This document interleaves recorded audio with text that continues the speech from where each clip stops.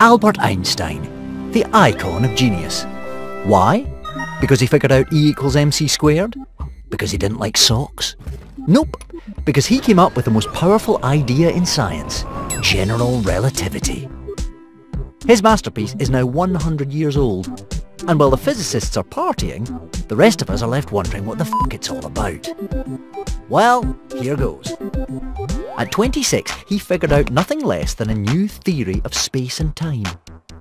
It led to a nifty way of simplifying physics, by treating space and time as one thing, space-time. But Albert was just warming up. He wasn't happy with Isaac Newton's mysterious force of gravity.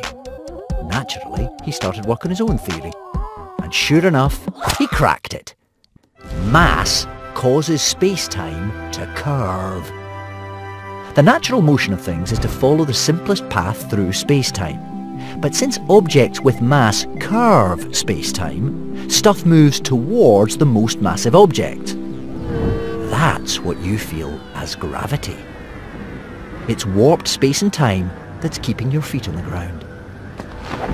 Warped space. Might sound too sci-fi to be true, but we can measure the bending of starlight as it passes through the warped space around the sun. Warped time sounds even more ridiculous. But take an accurate clock to the top of a building and you'll see it runs slightly quicker than one on the ground.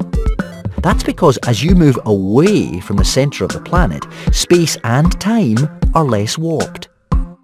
Most amazing of all, Einstein's theory told us that our universe has a beginning. Everything is expanding out from a hot, dense origin 13.8 billion years ago. But here's the catch. We've spotted that the universe is expanding faster than Albert's theory predicts. Could the old genius be wrong? To stick with his idea, we've had to invent a made-up energy, dark energy, to account for the speedy expansion. And we've had to assume there's an exotic form of dark matter we haven't detected yet either. These two unknowns should make up 95% of the universe, yet we've never detected them. That's the sort of thing that keeps physicists awake at night. So they're plotting some seriously big experiments to put Albert's theory to the ultimate test. For the last 100 years, Uncle Albert's great theory has passed every test possible.